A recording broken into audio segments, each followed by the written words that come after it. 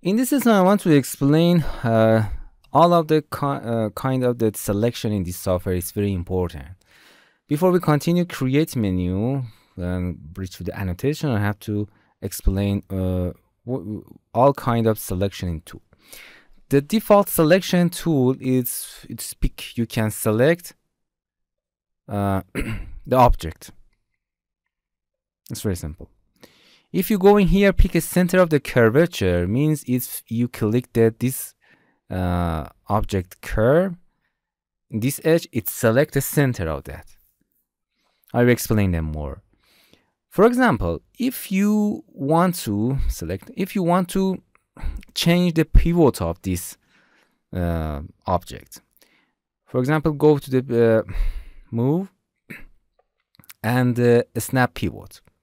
Here you can change the pivot of that object. For example, if you want to snap the pivot of that object in this direction, here it tells you please select the object, select the position of the pivot.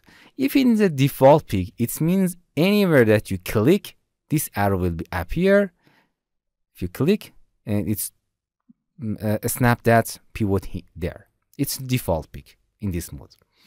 Or if you go to, for example, a snap pivot again, or if you want to select that edge, you can pick edge end of that point.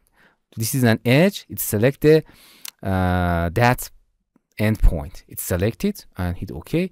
The pivot snap there. Or if you want to bring back the pivot point to the center of that object, that is this curvature, you can go into a snap the object. Those selection is working with other selection, other tool of this software. You can pick the center of the curvature. Click on this edge. It's automatically select the center of that and hit OK. It's snap to the center of that object. And that's it. Or for example, you want to in this tool, for example, I explained it. Where is that? Generate from 2D. For example, you want to select this loop and select the curve from that. Here you have to, for example, select the pick edge loop.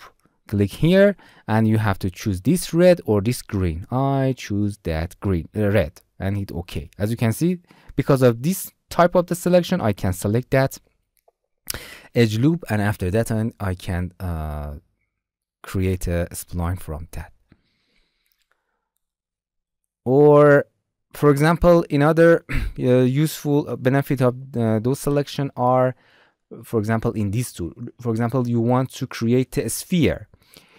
Anywhere in this software that it's a selection, you can choose which selection mode that you want. For example, I want to center of that a sphere goes exactly in this point, so I need endpoint selection. This tool is active, select that, and in this mode, that center of the sphere snap to there, and you can change the radius and hit OK. As you can see, the center of that object goes that place. So these selections are very important and you can use them if you want. So these selection modes are conjunction or relative to other tools in this software, and they are very important. If you want to default pick, select object or click anywhere in objects, you can select that. If you want to center of the objects, for example, center of this object or center of that object, you can select it. You can center of the, I think it is just in a curvature. Yes, it's just in a curvature. Yes. Or if you want to select a loop, if you want to select the edge, you can select it either. Select the edge. Yes. If it has not any curvature clause or radial shape, it just select the edge. That I don't need that. If you want to pick a loop, select that. If you want to select a point, select the pick edge endpoint. Click once, it's return to the default. Hello my friends, to continue these tutorials on YouTube, subscribe us, like us, and hit the bell icon. And now you will be alerted about all of the amazing videos that we release.